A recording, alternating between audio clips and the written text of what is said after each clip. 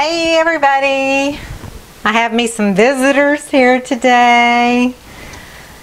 I have a friend named Jane and her friend Stephanie, and Stephanie's from Greensboro, North Carolina, and you live in Raleigh, right?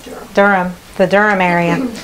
So if you're a North Carolina person, hey, give a shout out to Jane and Stephanie. So they came to watch me do a pour, and I look at my camera and I don't know why, because it's not like, you know, they can see me looking.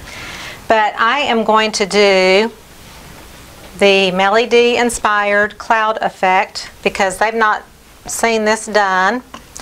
And so the white that I have, and I'm not going to use a lot of white because that white will really take over. It is half Artist Loft white, flow acrylic, and then the other half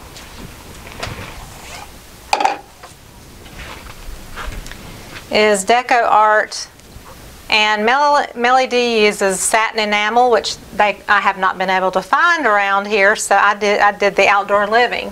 But it doesn't matter because this is an eggshell finish. What she uses is satin, and eggshell and satin are the same thing. So you just need a satin or eggshell finish added to your white. And I have even heard that you can get it from Lowe's or Home Depot, the satin or eggshell finish white. So that is definitely worth trying. So that's what's in my cup, and it's actually a little bit thick because I used it several days ago. So I am actually going to add water to it because this effect is more, it works better if it's a little bit watery compared to your normal pours. So you really want it more on the watery side, and that lends to those beautiful puffy cloudy cells that come up. And so that has Liquitex Pouring Medium in it, and I'm going to mix two colors for you with the Liquitex Pouring Medium. So typically with Floetrol you do a 1-to-1 ratio, and I've got, I don't know, maybe 2 ounces or so of this deep purple and maybe 1.5 ounces or so of this. This is a DecoArt Phthalo Turquoise. And I just eyeball it, I just squeeze it in. So I'm probably putting about a tablespoon or so of Liquitex Pouring Medium. This one I'm going to add a little bit more just because there's more paint in there. But it actually takes very little of this to use. You don't do a 1-to-1 ratio like you typically would with Floetrol. So it is expensive, the pouring medium is expensive, but it goes further because you have to use less of it with your colors. And then now what I'm going to do is I'm going to add water, and this is where we're going to add a little bit more than usual. So I'm going to add a little bit more because I want a really very fluid consistency, not watery but very fluid, more fluid than usual. And that's pretty good for that consistency.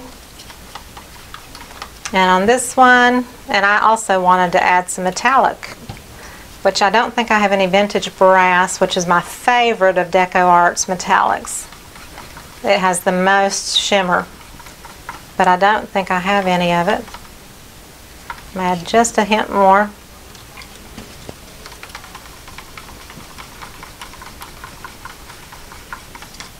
So this has strictly Liquitex Pouring Medium and water. No silicone, no Floetrol. I don't have my vintage brass. This is also outdoor living, and this is just regular gold. 24 karat gold is like the bomb. It's super sparkly. This is just their regular gold, but it's still very shimmery. So I'm going to also, and it's thick. This stuff is really thick. But my all-time favorite is the vintage brass. It has the most sparkle in it. It's not quite as warm as this one either. It's a little more brassy, but it's so sparkly. That's what's in all my, those pours there is the vintage brass. So, and this one too, I'm going to do pouring medium. I'm just going to put It's probably a tablespoon or two at the most. I do have my regular gold here, but it's with Floetrol, and I don't want to put that into this painting, so I'm going to use all of them mixed strictly with the pouring medium, just so you kind of get the feel for how Melly D does her videos. And I think I'm going to have enough paint, I hope. What I can do too is put down a white base coat, and I can use my regular Artist Loft mixture for the base coat. It's not as important for it to be with the pouring medium and all that, because it's just going to be on the bottom for something to glide on. So that's nice and fluid.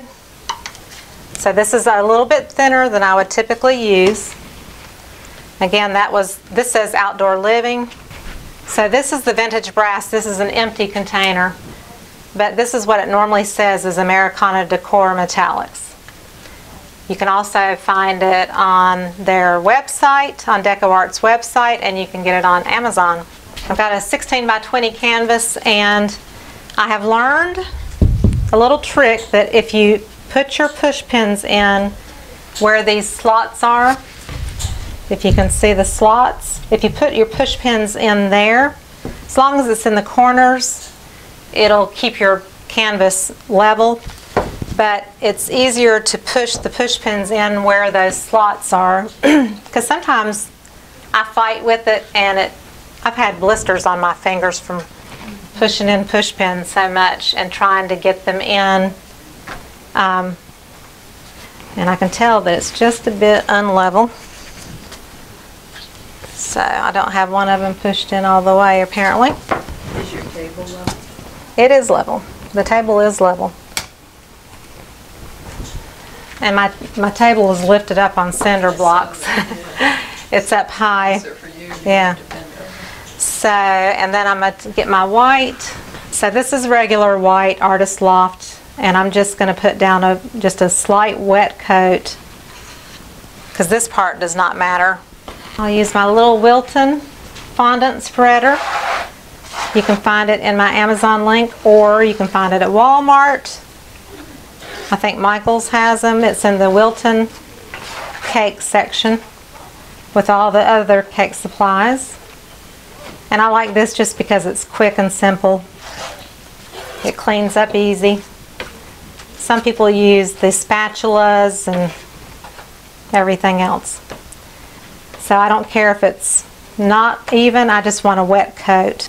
I'm not going to really, sometimes I'll take my fingers around. I'm not going to really worry too much about the sides, because I'll probably end up going over the edges with the paint. My biggest concern is just having some wet paint on top to make sure it flows over the canvas pretty easy. This one is mixed 1-to-1 with Floetrol, and it's just straight Artist Loft, and it has water added to it. I always add water to that flow acrylic because it's not fluid enough to just pour straight out of the bottle with Floetrol. Okay, so now we're going to do a cup. I think I need 12 ounces of paint for this size, a 16 by 20, and we're going to layer our paints in a gradient kind of pour. So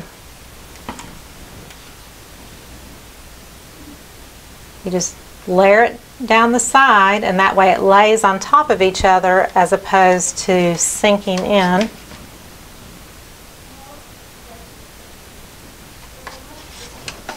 And then I'm just kind of, I like to do the light dark contrasting thing, so I'll do another little layer of white. But you will see with this white here, I use very little white, and you're going to see how much white comes through. And if it doesn't, then I'll be pleasantly surprised, because as sure as I say it, it won't happen. But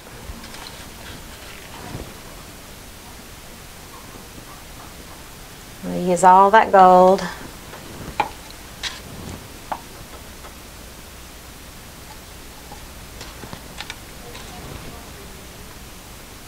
Put a little bit more white. And I have a little bit of purple. So I'm going to do a full cup here. I should have more than enough paint here. All right, so here we go. This is the fun part. And if you hear voices, it's the thin walls. And I don't even try to keep the cup still. I don't try to keep it in a tight circle. I'm just doing a circular method.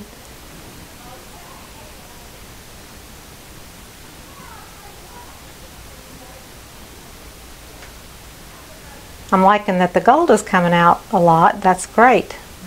This will be interesting.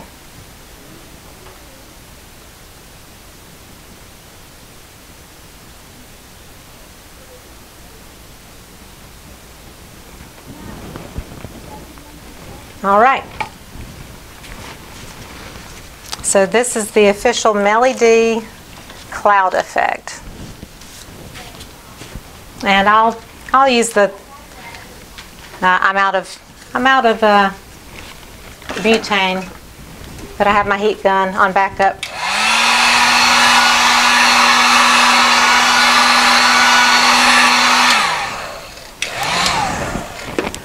There's some bubbles, but it's not going to really bring up cells, but look at the cells. There's not a drop of silicone in here, and look at the cells.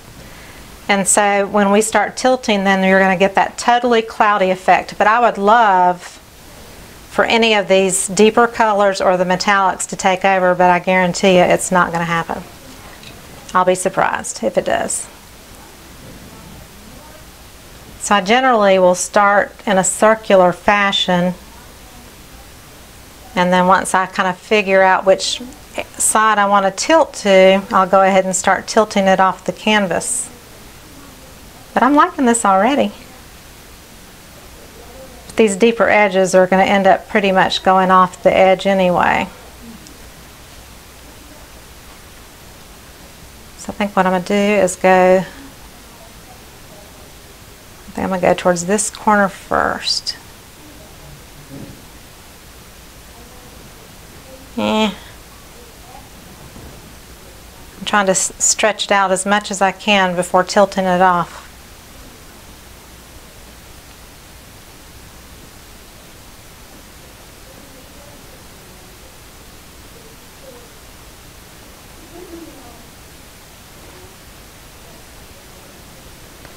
And I have a little bit of a green tone between the metallic gold and the kind of turquoisey blue mixing together. It's bringing up a slight bit of a green tone through the gold area.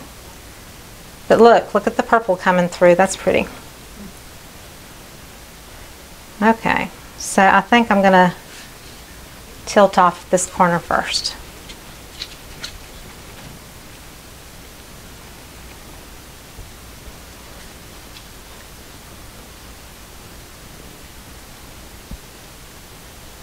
And Melly D starts tilting pretty quickly. She doesn't waste too much time with the tilting.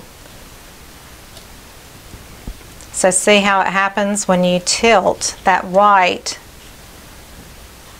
will start really, really coming through.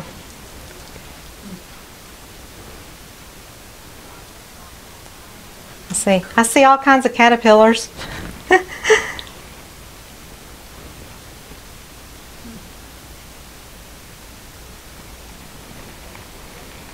All right. So maybe I'll try to stretch this down a little bit and bring this deeper purple out a little bit if I can. I don't know.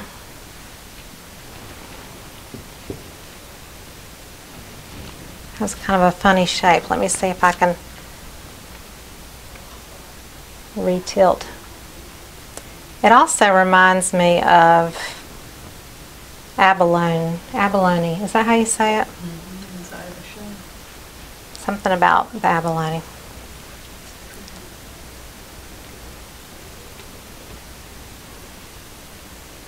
So that particular white is the only thing that makes that effect. It's really a strong, it really is strong, And like I said, I don't even think it has to be DecoArt satin enamel. It could be a satin enamel from the paint store. But it is mixed 50-50 with Artist Loft. So half of it is regular Artist Loft Flow Acrylic, which is more matte, and then half is the satin or eggshell finish. So I like this because the purple kind of came through on this one. My last one, the turquoisey blue, kind of came through. This one came through with a little bit more purple, so I'm actually really pleased with that. And these little deeper spots, that didn't happen the last time, which is kind of cool. I'm going to heat it just to see if anything happens.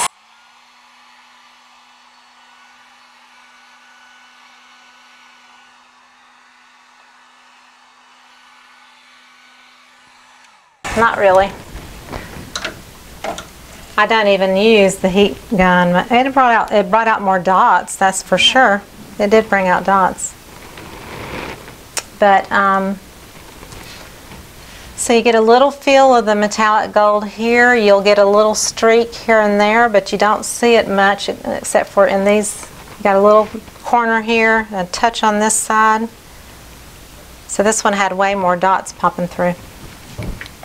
But there is the Melly D method.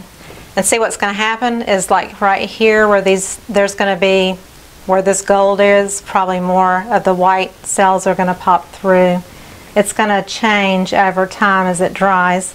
And I always post the dry picture at the end of the video. So if you're wondering how it dries, that is the finished dried look at the end of the video. I'm curious why I have all these little spots. That's interesting. But I will bring it up to the camera.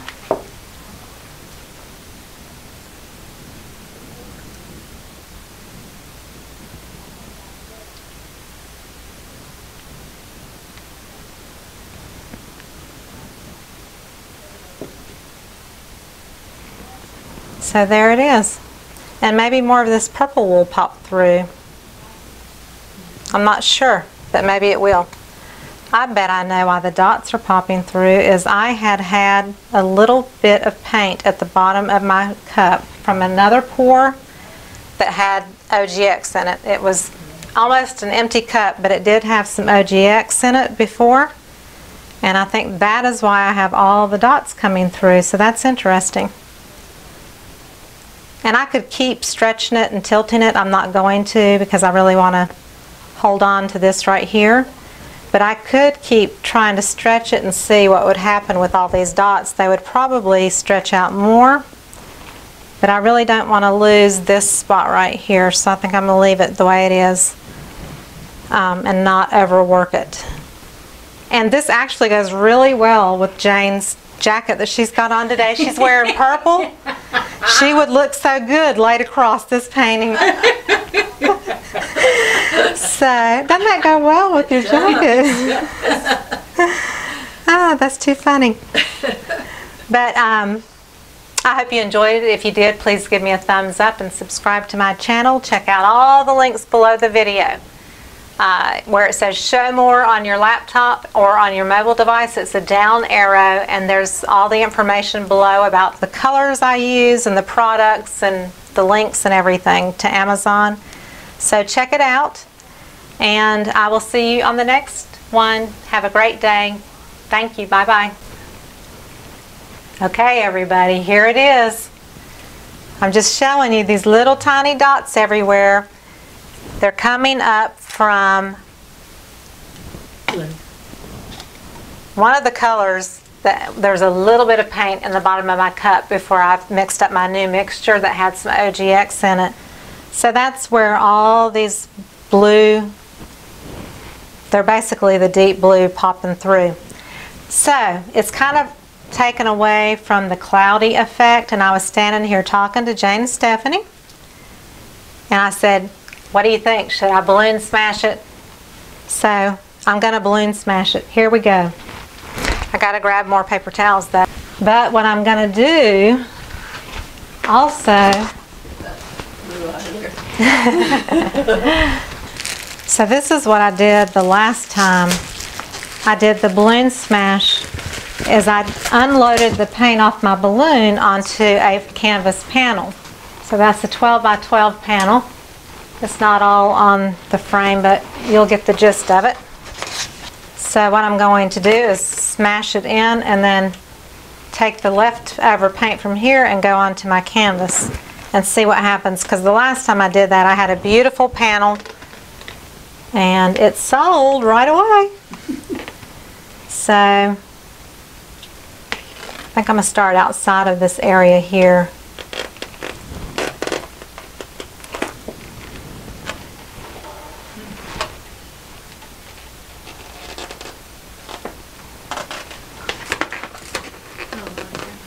Look how pretty it is on the...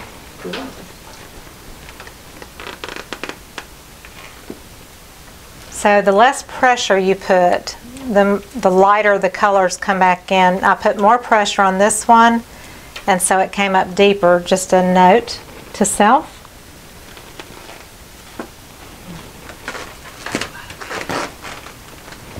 Okay, I'm a wipe every so often, so I do get a fresh start.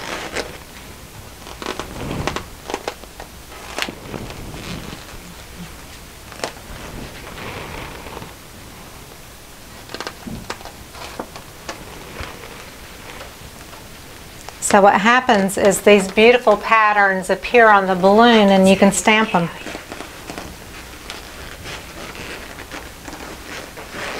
So the last one I called it jellyfish. And then somebody said, well, it actually looks like sand dollars too. Which is true. Not that sand dollars are that color, but okay, I'm going to stamp right where the pretty part was because it's not pretty anymore.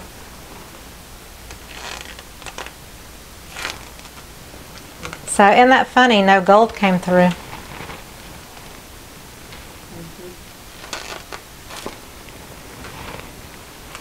I'm going to go straight into the light with that. See, that was a light one. So as you can see, I'm trying to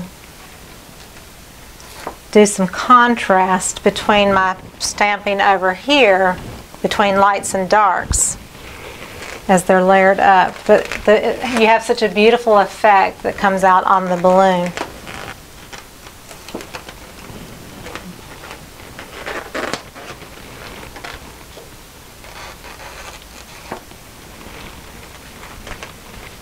How pretty that is. It's gorgeous.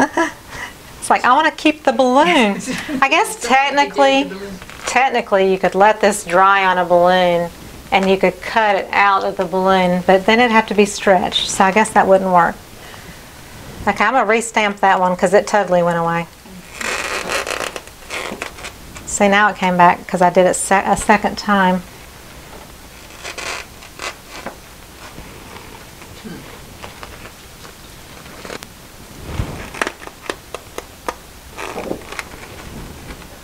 So you go from dark to light, dark to light.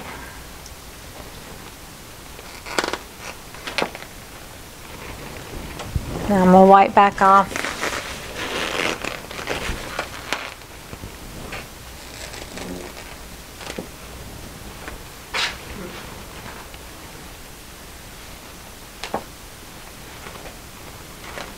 Oh, so pretty. Sort of like your jewelry blobs that, you know, your drippings. Mm-hmm.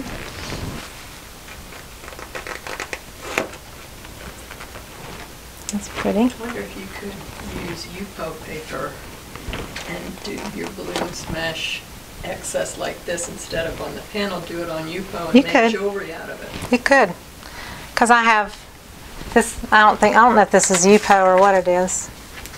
Or glossy photo paper. I don't think this is my UPO, but it does not warp. That's the cool part about it. Whatever it is, Right. I don't know if it's a matte photo paper or what it is, but I have it. So matte would be better than glossy. no, it doesn't matter. Oh, It doesn't matter.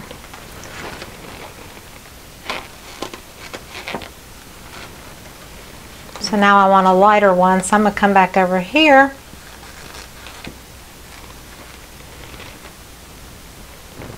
Well, let's see. Turn this.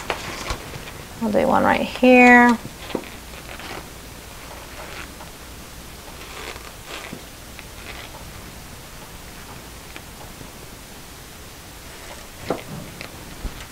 So you can kind of keep layering.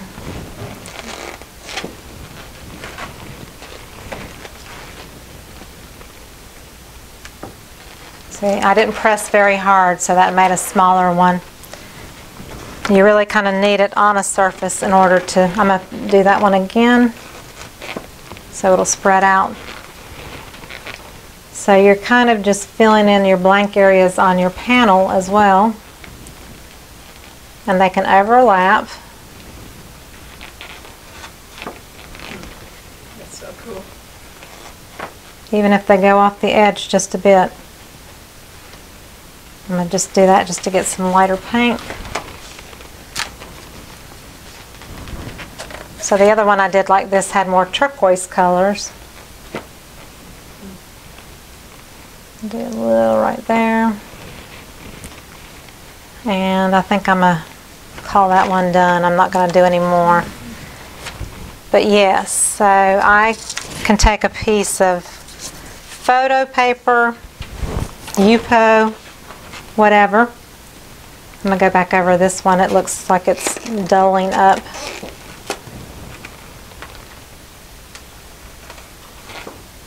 So there it goes.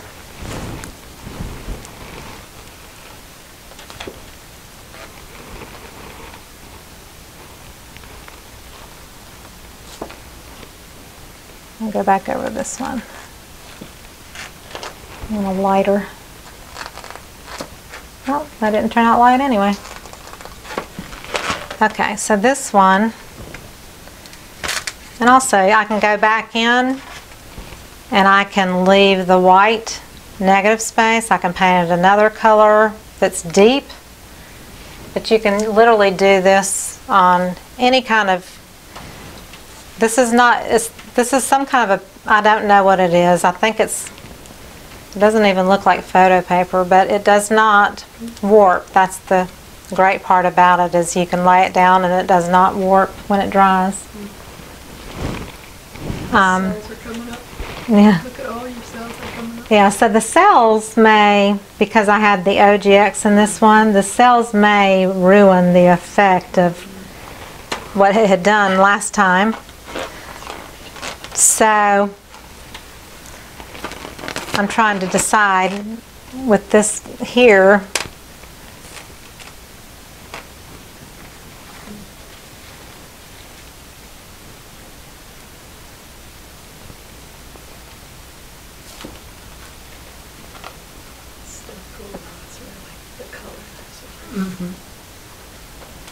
So it's purely, this is purely about experimenting. Never be afraid to experiment. Okay, so now this yellow gold over here is like turning green, and there's not really any more gold, so I'm going to go over this area as well.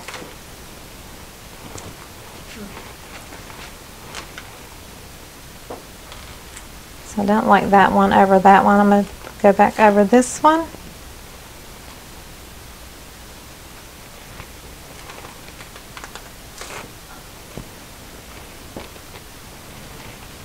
So that really, you can tell when you get down all the way to the canvas, it'll show up almost white in that area.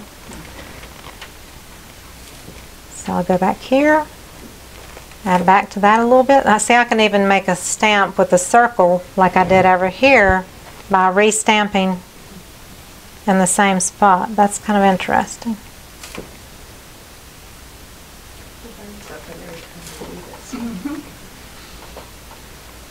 So I'm just going to keep just smashing.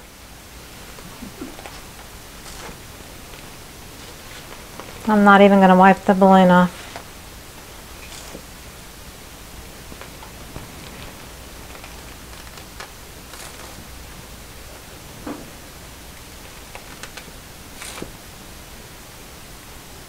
That was kind of cool, the way the white came back in over the corners of it, or the edges.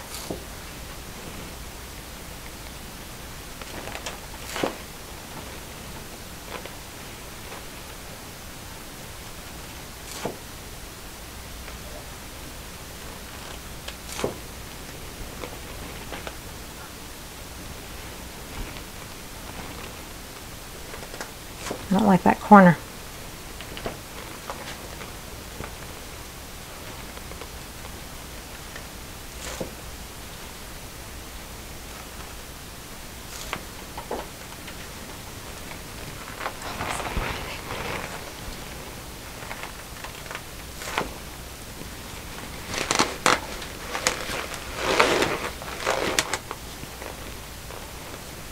Now, I'm just curious.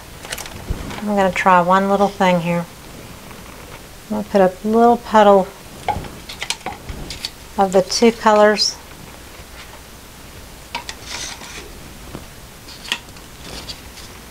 And like a drop of white. And just see what happens. Okay, so it just makes a deeper center.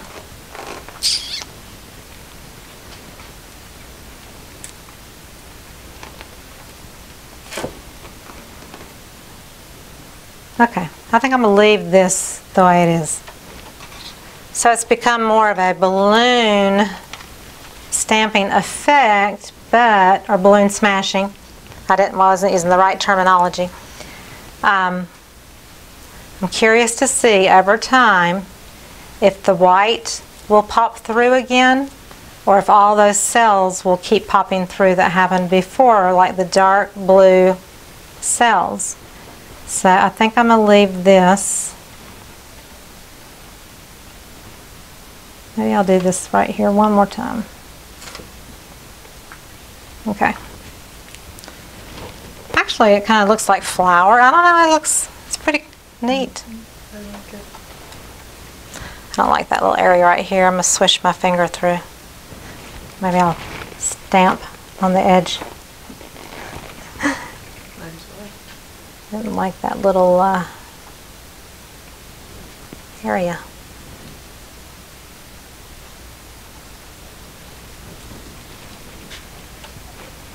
Okay, now I don't like that effect with this.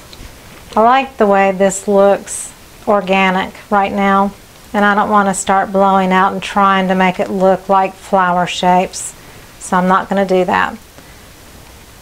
But I kind of like this effect.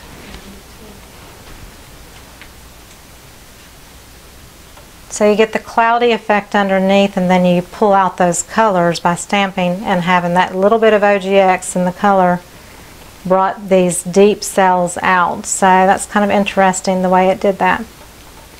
Okay, so I'll check back with you, and maybe I'll show a shot of it in about an hour or so, and then I'll have a dried picture at the end of the video for you, so you can see how it dries. So I hope you enjoyed it. Thanks. I'll talk to you next time. Later. Okay, I wanted to come back one more time before this dries much further, just to show you how it's changed in the last 30 minutes to an hour. So I'm going to bring it up to you just so you can see how the purple has come out a lot, and then you got a lot of the blue cells going on. So the color the blue mixture, which was Phthalo Turquoise, is the one I must have had a drop of OGX in it in my cup, because that's the one that keeps popping through with the darker colors. So I wanted you to, I'm leaving the light off so that it doesn't reflect on it though. And then I'll show you my canvas panel. The cells are popping through on that as well, but that kind of looks like the other one that was kind of bluish, that was my jellyfish painting. So here's a different version. Okay, so I'll put the picture of the dried painting at the end of the video for you, and I'll see you next time. Thank you. Bye-bye.